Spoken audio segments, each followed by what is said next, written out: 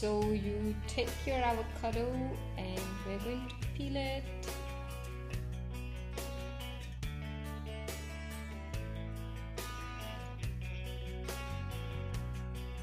And now we'll slice it. There's a large seed inside which we will take out and keep. Wow, so nice when you get a good avocado.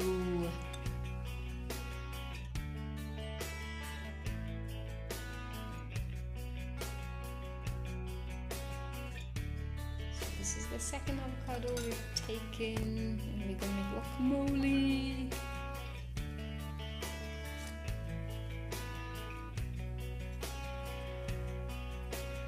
So with the fork, we're going to mash these butterfruit up.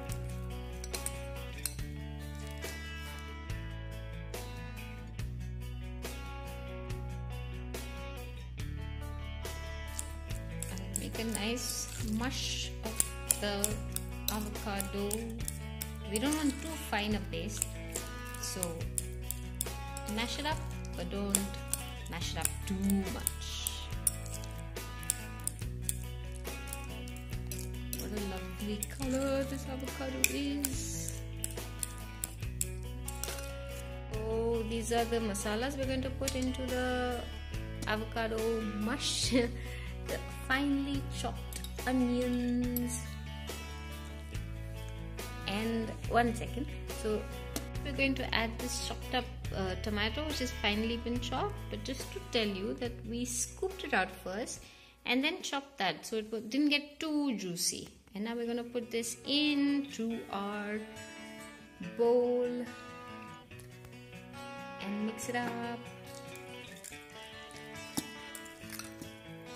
And now we put in the chili, the green chili that we had chopped up fine. And now we squeeze some lemon juice into this.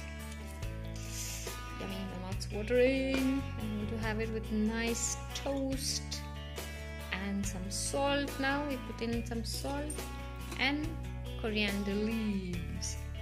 We're going to mix this up. I mix it up. This guacamole, you can have it on nicely toasted bread, or just on a bread slice, or on kakra. We eat it often with kakra. It makes an amazing dip with chips as well. So enjoy it in this season.